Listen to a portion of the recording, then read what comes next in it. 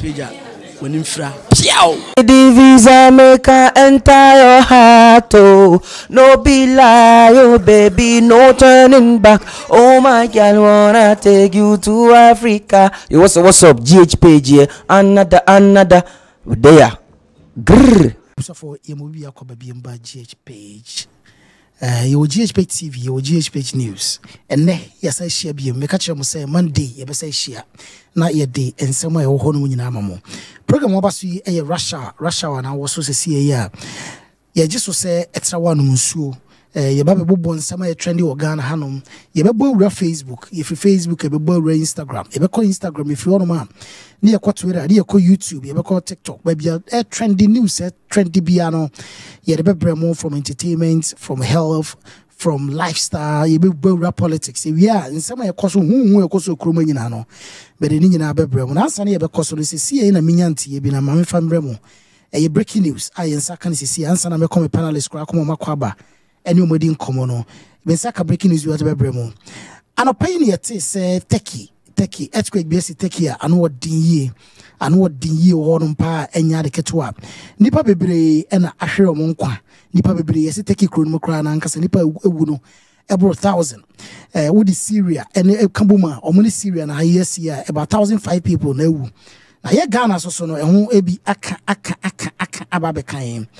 Ya de nyina ya nipa a ye ne na bibia ye ne wo bo Black Star hanom wa ya adwuma ye ka omo akrom hanom omo bebobo ama Ghana din apagya na enu ba ko eni Christian True as say obo bo ewo take yonom ye fretin bi hetespo e hono bobo na de atia ne say ye say earthquake ni see ye no Christian True akwa rambo na sia say omo try ebo modia say ombeyi no afri o enyo no kwa one team no sporting director friend Tena Savat omo mienu na ehyasie sabre no matima yi players too afri eye earthquake na say eti Christian True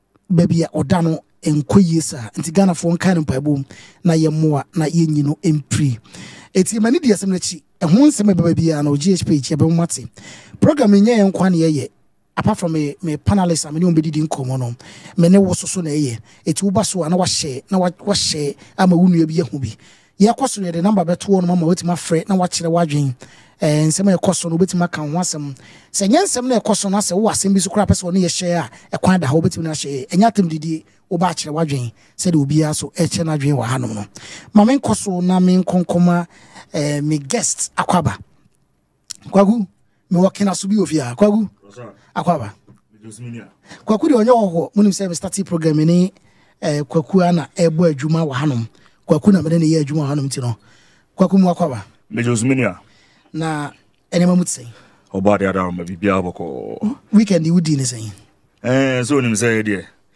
say mante ni kokuru me ntimi nkobi ya nkokrafo nti do weekend na say ya camp ye ho kakra o ni ye hwem from ni ye hwewiem ni ye hede ekọ nti nyame adom ya sa babiem ti mamenche tifo ni ahwefo ni nda o mo asen so say start ye ni nyina onom ni ya ni omo ana edidwuma na nti ye hope say bibia nso mbekọ so anso stay loyal ni anso your video mo with the best of news exactly yes exactly akosia Rashad kwaba Rashad Mejoso Bishop K akosia dem ni say monim no dada ono so ye ne no ana ebo adwuma ewo eye GhPage anom ne otenam ama eye papa kumase ne na ne papa kumase na ebo adwuma na emergency bi nti no wantimi ama eti na akosia na etinum akosia mo akwaba Rashad Mejoso na weekend yi ko say o nyame adom na eye pa e dey ready ase na what Christian True asem no so do Christian True menim so we religion born wonim no minim no na me hu ye online no pay no na eye me ya because ya say imposo when you be akra na at least na obobo edema Ghana waye ni o ma bebre na wi asenso no areho say woni obi enam sesiye na unse da bia me ka say ewuo de onyanwu ye de but ewuo de edamansan ko ye de ya obeko but ekwan a obefaso akono ena ya na empempin no areho nti se de mestre etiefo ene Ghanafoɔ ene obi opɛ Christian True asɛmpa ne sɛ sabre ena opɛ na asɛma wotimi ɛbɔ mpae ɛma no esan se bebia wo hye no eye niema mienu owu ene enkwa nti ye mompae na ye nsre Nyankopon se ono ankasa enye nadom na bebia o hye bia no onyinimra waso dwemu empae bona se se nyina na ye de atainachi Ken Rashad Christian it's quite unfortunate and permitting news on my basa sen come sorry na me fufu bia but because of news on say Christian onye na busunya fo nko ade bia mo we Ghana nyina dia I remember the first time I saw the lad play amazing na kusu ya kasana no he mo ye ka Christian asem of akusu aka kire me say obo boxing ana and I'm say that but that's all of a sudden over say onye man say who say over so yeah and I trust but then all the same our prayers and thoughts with the family yes the wife ne na busuafo ne maame nom ne papa nom ye hope say omo behu one ne sporting director ni na normal you omo be two players now sure so our prayers with the family ye hope say bibia ye mpese beti bibi boni bia kai kwesi apia na man the first caller na interestingly na me center line na me hwe say achuchu sam bam ni bisa na branch o we hin bisi akraketo ye de ne ko Portugal na aba no nam wings one left no o kati across na ehye ho ne first game na ehye ho afini dindo bia no na quite an unfortunate news nti ye hope say bibia ye bompa yen so ye hope say bibi boni bia ento Christian achu nti Rashad na chese de ho na hadwen pa nyametia cd bibia ebe ye fine abusafo Christian achu breaking news with breaking news na mensa kan sisi na mse mame famre mu na mu say Russia ye boy adwuma enen sensem ho ken enen sensem ho enra nyina me analyze topics I be discussing na na say ensem koso okrum ha wo ensem koso okrum na e wo say de bibre yatiefo na yahwefo no mu hu say sentina wo say ensem buffet trawa no wanu musu ye tu frat say ade bi no wonim akosho wonim sofo yi a ye frɛ no eye Reverend Dr. Kwadwo Bempah on da asori ye frɛ no eye Holy Hill Chapel Assemblies of God on that sorry the videos trendy to be trend and saying the teaching said this me train tama start here me follow near pa quite to say time Reverend Prophet Kofi Odro un say the short videos trendy ya na ma the papa start following also the same trend nana also for no on nam suntino or catch traffic no online good. Sasofi were one of the most respected men of God in this country. Ye can as software titri. We say ye was software and ye was software kroma. O ranky Reverend Dr. Otabel, Duncan Williams Moa, ye didn't come home. Okay. Where ye software penino kroma na. Ne teachings be about one thing trendy pa. I don't know say fortunately unfortunately story started trending abra a year despite AD ne 60 first birthday year East Legon Executive Club members nyina akoi according to papa no yebo video na mu bia according to papa no o se esikafo start tete akuakuo we East Legon so far the him say but Executive Club members na minim se foforo wo de minim okay o see o mo started to kwakuo asikafo we East Legon tete clubs like East Legon Executive Club member despite mo enyina kan yi na this akwakuo no niema o mo ye no ana odin so what one I say when you bibia ni a o say ana hoye ne sere now the kind of influence, the kind of sacrifice air cost was ankrofo ni mu no and the kind of niema o mo twe amanfo de o mo ko wuram koye no ana odin omanensi wa papa isa tia mu kire say oni masikafo ni bia omutimi de seka wa akra na moja na ba no mu no nyina ai enti osese nka wonkwa no wonkwa na aton cassette wonkwa na woton insurance wonkwa na aton de but wonkwa so eyi eti edi ntia ye kwere nkokuti papa no mu asem ni bimra. When you see people forming this kind of things, they are introducing people to other things. They are introducing people to other things. Be careful. Be careful. I don't have time for spiritual things. You see, I know many things about many people. They call them big men. I am in Pacifica. And no man go for him. If you know Mojan Kasankasa, you did me the second one. Me. Don't get me angry. So those prosperity you see is not only hard work. Abba, I don't go out on.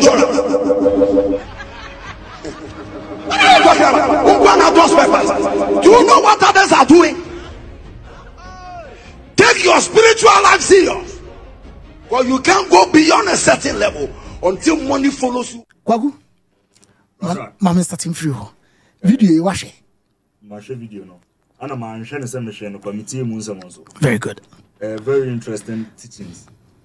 I did not come a power doctor only. First of all, 720. Okay. 1, the haircut. 2, the dressing.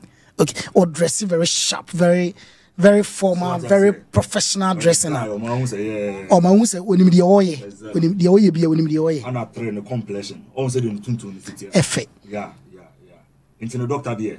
Maybe will be an HR doctor. But then, so they make a very interesting teachings now, Doctor Diabano. Rashad, the whole Canadian, any doctor Canadian, I feel say, and Kofu Kuma say, Omudia reward because Omu baby Mobusan for Irafa. And in his own Munkofu Kubia, or more baby, or mono monobia. Maybe dear, Minansam name Adrimono.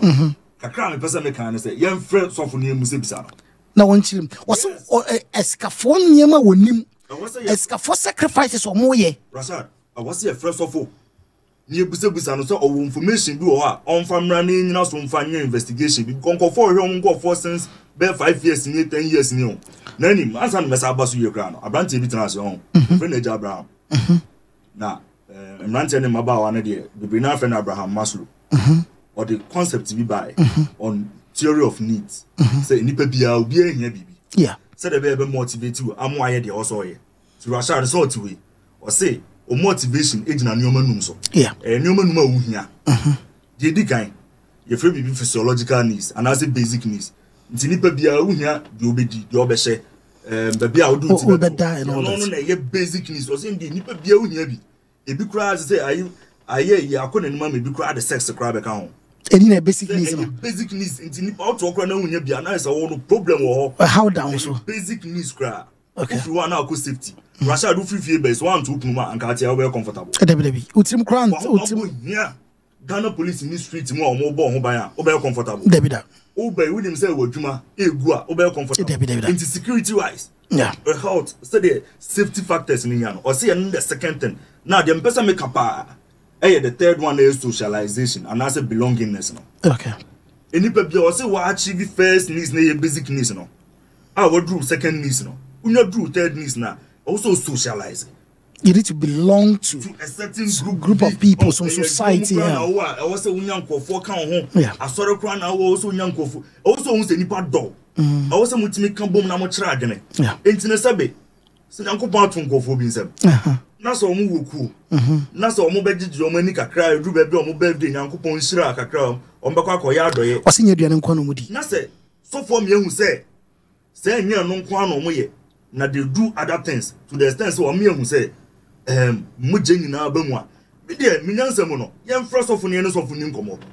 Ebia na omo first of no information say do also information. Also skafo ne ma wonim no.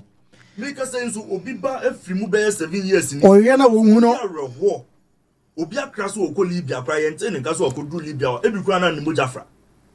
Ain't young first of all. Not Yankasi just of all. So for me, church in same moon, dear, take your own church, Sibiana, none on a pioneer Antonio maybe. No one church, Muniantias, yes, I did bear because the sea as a metal. Nasa me baby and I say no for be minia maybe minia maintaining cat. That's what for so say East Legon. They are not just coming together to eat. What you say? And some bebre ni ma bebre na ekoso wo honoma. Me mentini ma biase. What you say, Rashad? What's the soft teaching? It's the said the American no. Needs for motivation. Yes, we hear basic needs, we hear safety, belongingness. Ono so kan wa say club no mo ye na nya club ku say ye hihia kwadia. Na means meaning say ade o se nipa bia hia no was any pebia na se sofo uchirim say enye no kwa no we o dia they just don't get na so suspect bibi ohun se bibi shawa sofo me chiri eyi ni se ma na die teachings nko aka Rashad Rashad sofo akasa we sofo panyini wanya kwanchan sofo ya eye ni na mama toto ayampia no mo ba bi no we nya sofo a ba betena social media ntoko hu ndebedebe we ye sofo panyini okroma okasa empim leti sofo akasa Rashad ma me na wasebiem na me na etiefo ene ahwefo nyina ase ohwe osofo na so de kan oye pani ena ne message na opass na a good message esan say wiase no bibi wo hono mpanka bibi ni ho anke da yentu yepunu ba me baby a me ne no nya adwen anase baby a menti ase se East Legon kwa ena otumi e kan club na se wona skafoti enya hon kwa na skafoti o kontra sa kwa skafo ho o skafo ba empo kwada so top high top yellows no but medumani etmeti na what East Legon Inti usha East Legon no e hon so na yenim say escafo wo hono bi but e wo fan club East Legon ene da so na nansen ya say do di kan club in birthday omudi on birthday and you talk to me directly body din prekune hu say on na wodin because baby wodin nam no o patcher saying we nyame nipa o kasa amanfoti wanimu edru wanimu enyam ye wade bi hono na de fore ho a emoni beye ha emobia beka bibia etia wo ena ye hwe groups and as clubs a asore bi wom school bi wom night club as crampo ebi wo hono is na kwa asore a ye GhPage for ye way for bia wo asade a weden oye ena se da na me bra yi ken sometimes so it me belong to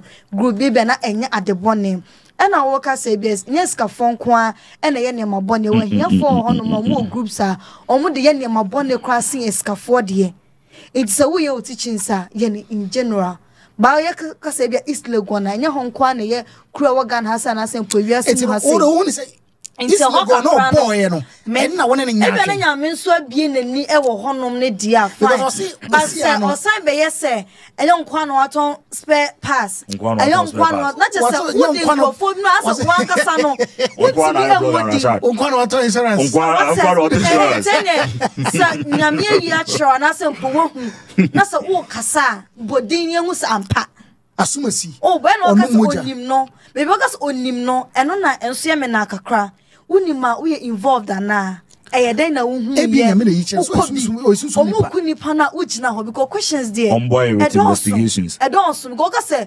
unim like as the osimi kasa no unim dia worker Russia say be ma beto say wo ya ade we na me di mani hu a how American because me hu na America but say me hu e be ka so enema cause but the one osimi ka no it seems say o kra no e beto ka say for we involved because I say dia kwa dia benyina unim and I'm sure so mu kunipa na say mpon kra no mu twem mu ja me kan tro say also penny say na ye yo ntitu omutimi se kan wonu no mu that means ugina ho also boy investigations Russia it's when on one of the kind say so for I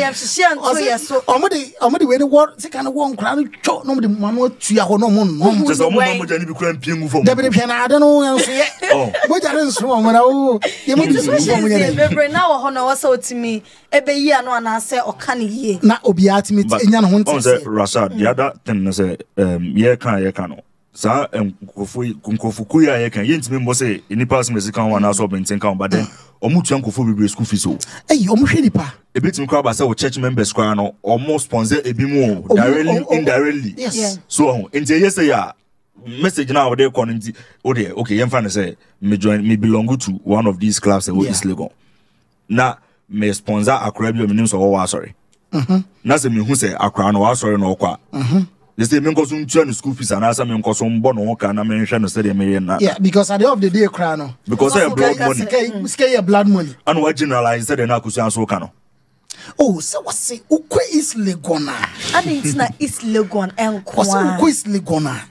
we say the sikafona ke ko mabu ma form class club no ma form no me Sentina na me Executive Club oh my feelings as a class and you but it is part of the society enipa wuntimi ndon ho na wuntimi nye bibia na nkwa won hye dem saa loneliness ekum nipa It's an answer or me mindset to be say edi hu beba because almost so you know white almost hwehwe ne ho ne ma. What you say? Abusafo de ho no de eye Dr. Bempah e de ababeto Ghana fo anim no wose omuhia enye aduane keke no mukodi ti wa wadwen o say executive club members no mo East Legon no aduane keke ne asa no mukose ko ball live band agro keke no mukodi a wose nya sanete eniema e koso niema e koso with that nko bia we de bon ho ban wo wiase obia wo de bon ho ban wo bon ho ban ma medom ba moja wo ntino wose ehwehwe mu no obia wo de bon wo de ba no mba moja ntino wose ehwehwe mu ano de me I believe say na preaching me njini preaching I feel say na preaching me only say na normal teachings bia enye back by quotations and as be enka emma obia dream direction enka se ebia papa we anase nipa asumesi o join o kase traza kokura nke modi so what else traza kokura but unya sign en ka se nye unkwa no atons paper that means omusi kan one no one question and when uko social media comment obia de maye despite Ninia Dr. Forisa Pon eno mo ke kan sa yonkwana Ochina bi makosha despite us o ma miji we miji se miji but make idea Dr. Bempah because e there be ochina nko oje ya no wani betina ya atwu moja nta we sama emwa cry ye beboa no cry sana evangelist ade beke kan na ne blood donation ene wajai ni blood donation na yitifo o maje ni na. Hello. Good afternoon, sir. Yeah, good afternoon. You're from Jeremiah. All right. Hello, Jeremiah. Pacho. Na me ka sofo no ayi kakra. Pacho ite. You see, riches are spirit. Yedi eya hunhum. Okay, Proverbs chapter 10 verse 22. Was it is the blessings of God that makes a man rich. Now, Thessalonica chapter 3 says, Ewade ka se ensenye adwuma na ne kwase odidi. Enti kire se we nipa eye adwuma de wodie ne wonya, but emasa nipa ne emeye wodefo. Eye hunhum na manipa ye wodefo. Enti de sofo ne pa kire ne se, onipa bia oye wodefo no, there is a backup of the spirit. Hunhum tayade na chi na ama na defo na oye no aye. So they will not just come together, see about the class in the didi.